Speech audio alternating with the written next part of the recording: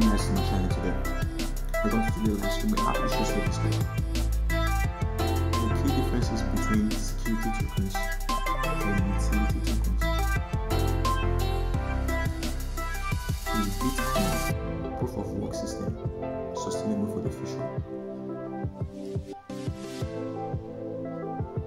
What are sidechains and sidechains?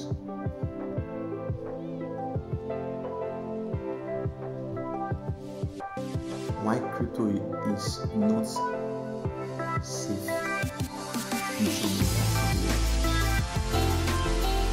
Blockchain is safe. There's one of the use cases of blockchain so far.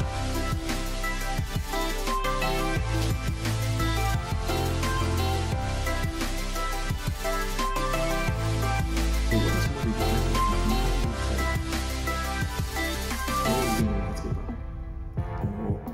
you are actually listening to a cryptocurrency pundit talking about a crypto? How do you tell that coin is a security?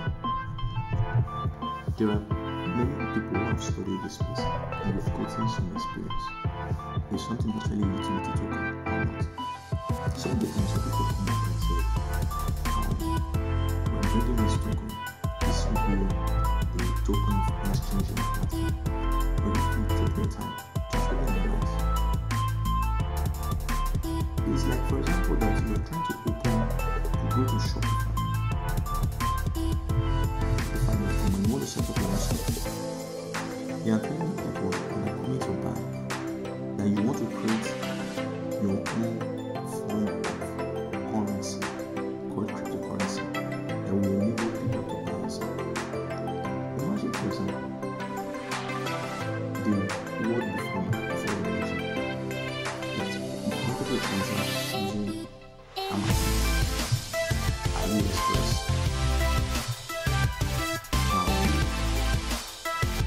Best Buy, and all these sources, you will need your own token to do it together. It's not the fact that many people in the trading system can sit down and want to say, launch a business, and not just use the excuse of the token to raise money on the token. I can just use the same token. This is program. Asset, investment, at least this. So, we are trying to make find reasons why you should buy the token. The token will have value. You should be very, very careful. Okay. Let's see some of the reasons. Let's see some of the. How do you identify the companies issuing security tokens? Because many of them are not declaring it and they're not willing to go through the SEC to say we're offering a security token. How do you know? One of them is look at the functionality of the token. What will the token do? If you're doing that by a platform like Binance, you know that Binance, the token, you can use it to get 50% discount. You can use the token to vote. You can use the token for X, Y, Z. That is Binance. When you go to another company, platform X, you know that these things are being used. But when you look at some platforms, 1 year, 2 years, nobody's using the token. It's just there. And because it calls for questioning. So what is the utility of the token? Let's go to ICO drops and see some of the upcoming ICOs, some of the active ICOs, and some of the ICOs that have ended. Ask yourself, something like this, do you need a token for it? There might be a justifiable reason for it. But if every platform that is coming up to do business is trying to create their own token, it's a business model that's going to fail. Do you need a token for this? Do you need a token for this? It all boils down to the people who are not willing to build within an ecosystem.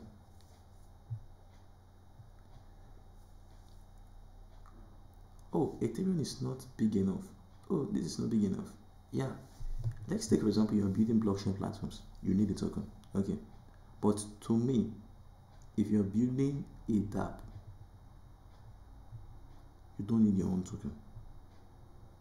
There are few platforms that need a token, and you want to be careful which of them does not need and which of them need. So ask, what is the functionality of the token? The other thing again is, what is the company's marketing effort focused on? I have talked about these things several times.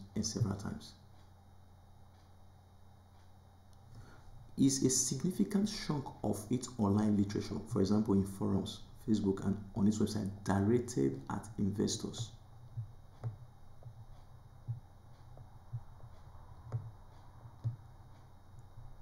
Another key question: is a significant chunk of its literature, that is the website, forums, Facebook, Twitter, and all that, is it directed at investors? You have a platform like this now. We have Amasis. Amasis is a platform that help with marketing and all that, SEO marketing. They help with bouncings and all that. You want to ask yourself, all the write-up, what are they focused on? All the bouncing and being done. All the bouncing are simply focused on one key thing: to get investors to invest. There's nothing, they're not focusing on how do we write up, how do we bring systems to make people to use this project. All of them are just pre-ICO. And the question is, after the ICO, let's go on YouTube.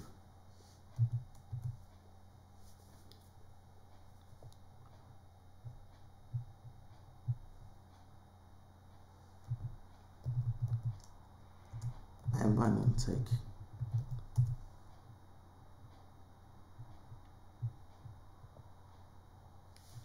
So this is Tech.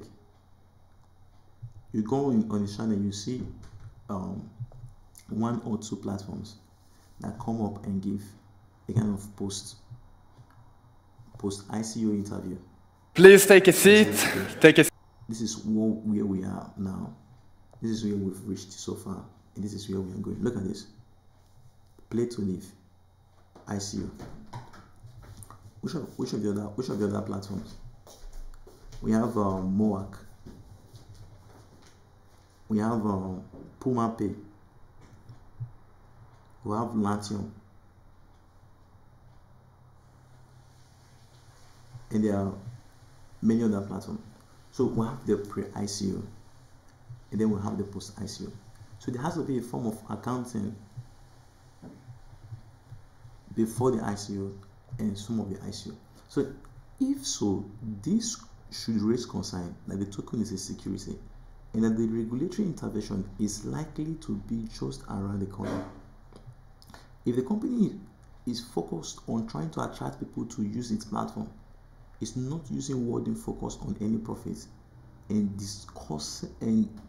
instead discuss the functionality of the token, then the legitimacy is more convincing.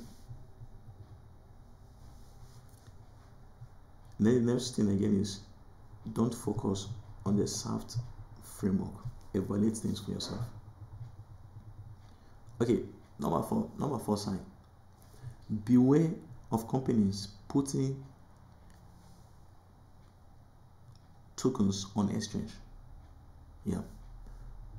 If this is an ICO and they finished the ICO maybe today,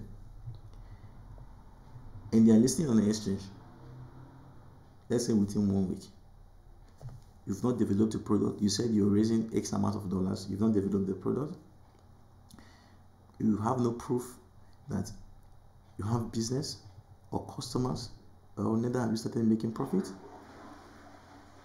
and you're going to list on an exchange. That is not done in the centralized world. Nobody goes to list a stock on the Nasdaq stock exchange without giving the proofs that they've been in business for years, that they are making profits, and then there's a possibility of them actually progressing. So when companies are desperate to list tokens on exchange, you want to be very careful. There are times some people gamble with money they put in this and they want to get a quick bucks. It's good. But some of the times they say if you play with fire, you are going to be burnt. What is number 5 sign? Does published content state or suggest that investors can earn a profit? Online content from the company posted on blogs, forums, social media platforms, or endorsing third party like cryptocurrency YouTubers, suggesting that gains can be realized from purchasing the tokens, should concern investors. So when you're hearing things like, as more users get on the platform, the more valuable your token becomes. Now, I want to define two things here. One of them is the issue of cryptocurrency pundits. If you search for the word a pundit, who is a pundit? Let's ask Google. Who is a pundit? An expert in a particular subject or field which is frequently called upon to give their opinion to the public. Now, an expert first in a particular field who is called upon to give their opinion. That is their opinion, not a well accepted, and it may not be true. So be careful of cryptocurrency pundits on YouTube. There are many of them that are good, there are many of them that are bad. You want to do a background check on them. You want to ask your why. Why are they actually giving some review on or some opinions about this project? You want to ask the why. Then the other thing again is, as more users get on the platform, the more valuable your tokens become. That is what is called the greater fool theory.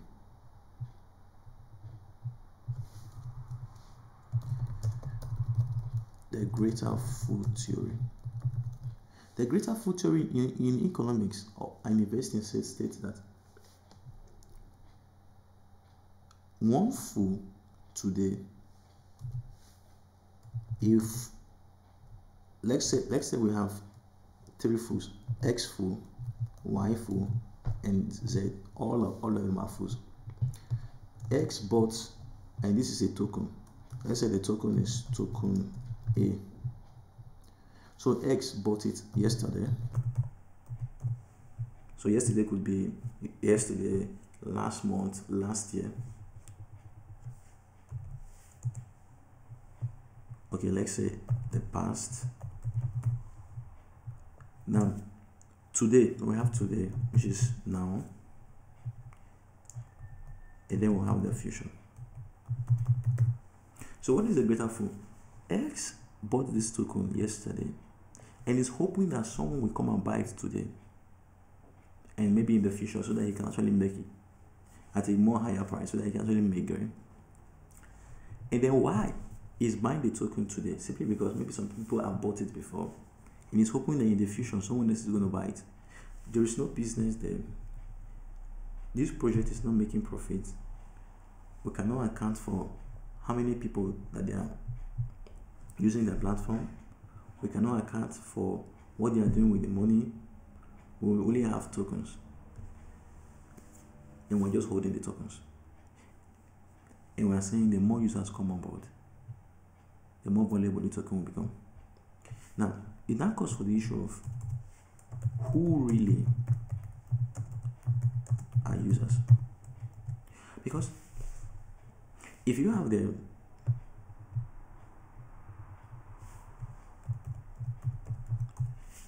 iPhone, this is the iPhone. You cannot tell me that those who iPhone, okay, iPhone,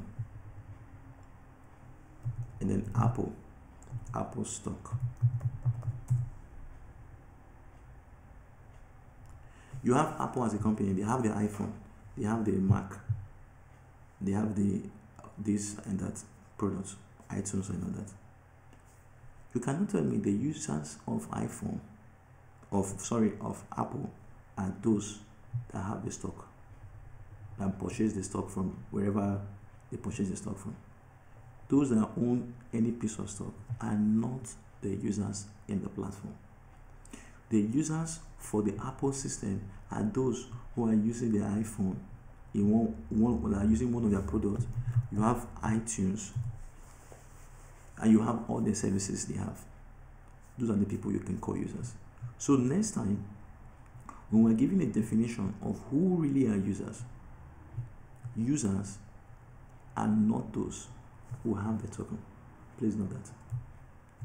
The number 16 is that regulators can intervene at any time. Now, one of the things you have to know is that if regulators intervene in a case, the regulators are going to confiscate all the assets and resources of that project. That is going to include your funds. The regulators are not going to initiate a process to decimate or to give back your tokens, to give back what you contributed. So you will be at loss. So you want to be very careful of those. Who, number one,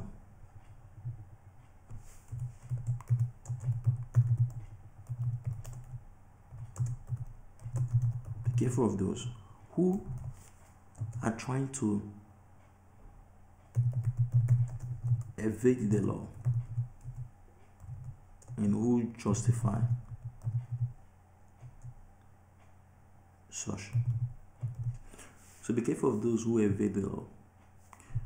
Security tokens are not bad. You come, have the legal framework, have your lawyers, you know that. You raise the money using security tokens. But if you're trying to evade the law by writing a lengthy paper and you call it disclaimer, maybe it takes 11 pages or how many pages, and you're saying this token does not constitute in any way. You know many people on YouTube, you know what they do? Or anywhere, they'll tell you that disclaimer, this is not a financial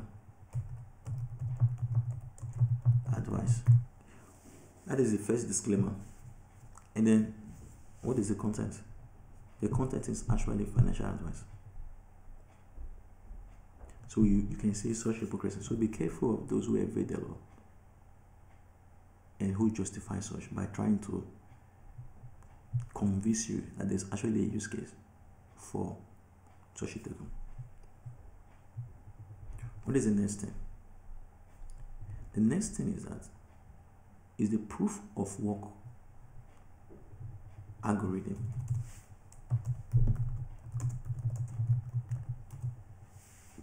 The proof of work algorithm, is it actually sustainable for the future? You have Bitcoin, you have other distributed ledger that are actually using the proof of work system. You have Ethereum, for example. When you write smart contract in the Ethereum language, programming language, it has to communicate with the Ethereum virtual machine. It is executed on the EVM. And when you call a function, you are required to pay some fee, which is called the gas, and all that. And now you have to know between the different levels or classes of consensus. We have pre-Nakamoto consensus of distributed systems. And then we have the Nakamoto consensus. And then now you have the post-Nakamoto consensus. The pre-Nakamoto consensus, there were nothing like rewards. There was nothing like much consumption of energy and all that. Nakamoto was, we have the reward, we have the consumption of energy and all that. Then the post Nakamoto is that it has it will have to take a different approach. So what is the biggest problem? The biggest problem is Can this thing continue? We have the second largest cryptocurrency by usage, or second or third. We have Ethereum, moving from the proof of work system to the proof of stake. So the question is, while we are trying to achieve consensus, is this thing sustainable in the long run? With this saying that Bitcoin mining is taking 1% of the world's energy. 1% of the world's energy. If you're taking 5 gigawatts a day to mine crypto, just Bitcoin, how much more? How much more other blockchain systems that are built on such consensus mechanism? And it's an argument we argue on Twitter most times. There is so much argument around the world. There is something like, how do we provide solution to this? If you have a business and the cost of running the business is more than what you are making from the business, then it is not worth it. People are trying to justify. There was a report that says it cost 80%. The cost of that is, if you're able to mine a block, it costs you 80% of such money. So it means that if you had 100, let's say the reward was $10, you are spending $8 for that. That is not business. It's not business. You're almost at a loss.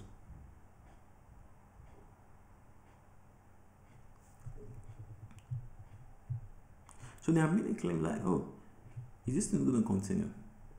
I don't think so. They will have to provide solution, possible solution, in the next few years, if possible, to this problem. Always know that the first mover advantage does not hold every time. Before social media, before Facebook, there were Friendster, there were different projects. Before WhatsApp, there were different projects. So the first mover advantage does not hold. So the people that call themselves Bitcoin maximalists, and they practice every other attempt to move away from the Bitcoin model and implement something better, but fade in some aspect, maybe price or whatsoever. And they're practicing and say, oh, Bitcoin is the only cryptocurrency that is going to stay. Those are audacious claims. You have Microsoft, for example.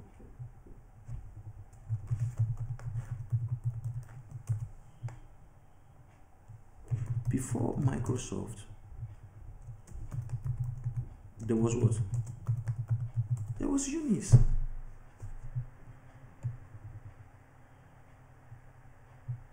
What is the history of operating systems?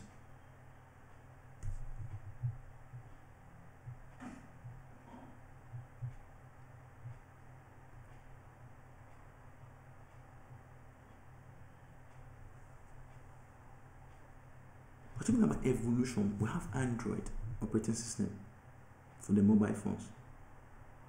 Is that the first operating system? So, but to bring claims and say this is the one that is going to remain, it's audacious. So I hope the people in the Bitcoin circle actually find a solution to this. Okay, what is the next news we have before us? The next news we have before us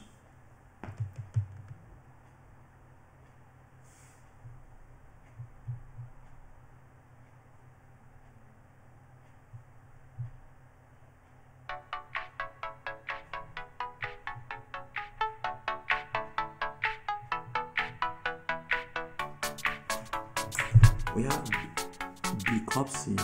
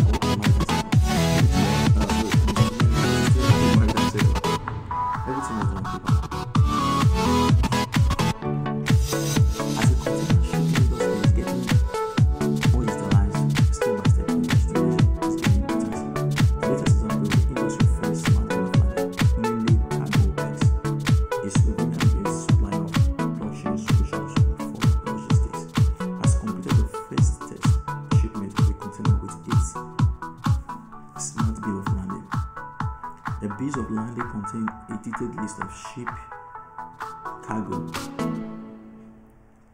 and are used by a carrier or agent to acknowledge the receipt of a cargo.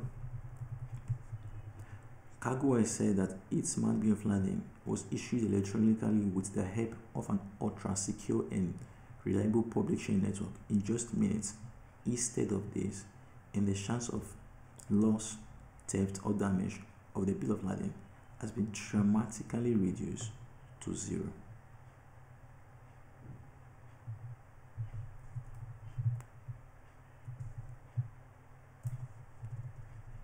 The blockchain document was used for processing a container which was released in the port of Koper, Slovenia, where it arrived on Sunday, 19th August, having completed its journey from Shanghai abroad. And this is what they said. With our idea was to solve one problem at a time and not to solve all the problems that the shipping industry is facing at once. Looking at the current situation, we made the proper decision to stick in our game.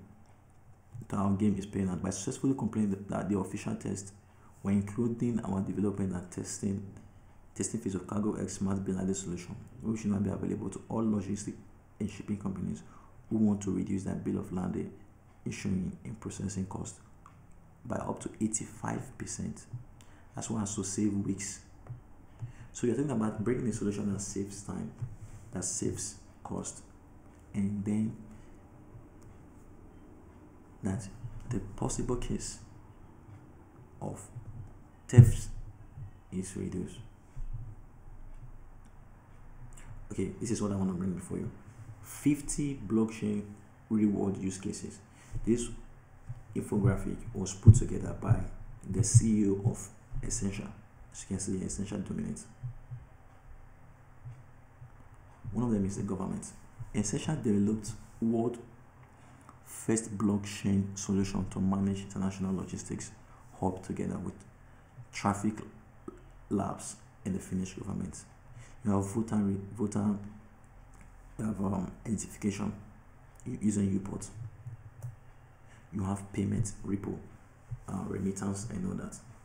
You have insurance. AIG is already using blockchain. AIG is on insurance giant.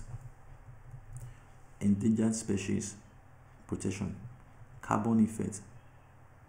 IBM is using the Hyperledger Fabric blockchain in China to monitor carbon offset trading. Azure. Ethereum blockchain can be accessed as a cloud service courtesy of Microsoft Azure. Border control, supply chain, healthcare, shipping, real estate,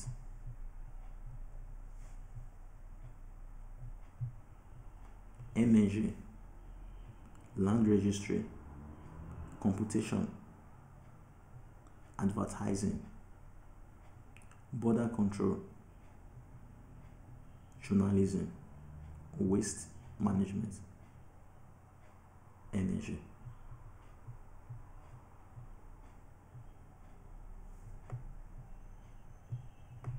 What is the next thing? Diamonds, to track the importation and sale of diamonds. Fine art, national security. For the past 2 years, the United States government Department of Homeland Security has been using blockchain to record and safely store data captured from its security cameras. Can you imagine that? Tourism, taxation, energy, railway, enterprise, music, fishing. From insurance to energy to a remittance to this, all these things cannot be done by Bitcoin. So the idea of bringing, oh, Bitcoin is the only one that's going to exist. Yeah, it's going to exist for now. Maybe for the next 10 years, for the next 20 years. But you cannot say that the only operating system that is going to exist before was Unix. We have Unix, we have Linux, you have Ubuntu, you have Mac OS, you have the programming languages. Oh, we only have C is going to be the only programming language. We have C#. We have over 30 programming languages. So with that, guys, I want to call today's live stream quits. There's 6 key differences between security and utility tokens, the Bitcoin consumption. Okay, this is the last one discussion for today. What are sidechains and childchains? Now, there are problems that blockchain is facing. One of them is scalability. The other is blockchain bloat. Scalability is that under normal circumstances, when we talk about a business is scaling, it means that if you are adding more offices, more workers, right? If you're adding more workers, more staff, the business is supposed to grow. But when you talk about blockchain, Bitcoin for example, the more people get added to the network, it's only increasing the competition. It's not scaling. It's not increasing the TPS. It's only increasing the competition to mine this stuff. Then what is blockchain bloat? So blockchain bloat has to do with the recording of this data. You literally record the data in your hardware. So if this is your hardware, Bitcoin, for example, I heard Bitcoin is almost 250 gigabytes. So blockchain Bluetooth, we are recording transactions that happened many years ago. Yeah, it's good, but do we need those data? Who is those data useful? There's an argument to it. It's useful in some regard. Sometimes it's not useful. So what are sidechains? How do we solve all these problems? Is it every transaction you're supposed to record on the chain? That is where sidechains come from. So in a simple thing, sidechains are particularly children chains, like children. So let's say in an office, rather than one person is doing all the work, we now have units. Okay, let's say for example you have an office in Ghana and then you have another office in Nigeria, and in order not to make things very complicated, there has to be a mechanism that communicates between the office in Ghana to the office in Nigeria. And then what you want to do, there has to be that link, we pass it through it, and then there is no much emphasis on one office or the other. That is where the concept of sidechains come in. How do we do things like maybe build games on the side or payment systems on the side without actually impacting the whole network? Without actually what? Impacting the whole network.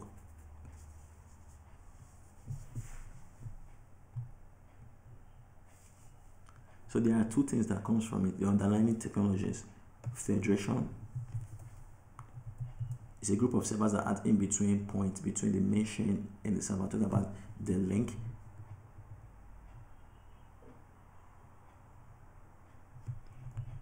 And then we have security. So you have to have something like a mesh mining and all that, and it costs to give up these things. So what are some of the prominent blockchain projects that are working on sidechains? So we have Rootstock, trying to bring in a chain that will help with smart contract development and all that. So they'll be pegged to the Bitcoin. We have Alpha, we have Liquid, we have the proof of authority that is building on Ethereum. We have Loom also. So what are the advantages of sidechains? The advantage is that it helps blockchain to scale, and sometimes it also lowers the cost. Because when you're talking about scaling has to do with increase in transaction speed, output, decrease in mining fees. So it means that there has to be network effect. If it costs $5 to service today with 2,000 nodes, the question is, if you're adding 10,000 nodes, it should be more faster and it should be more cheaper. And then miners need to ensure the safety of the chain, so there's the security disadvantage. And so we need side chains, or we need layer 2 technologies to help scale blockchain.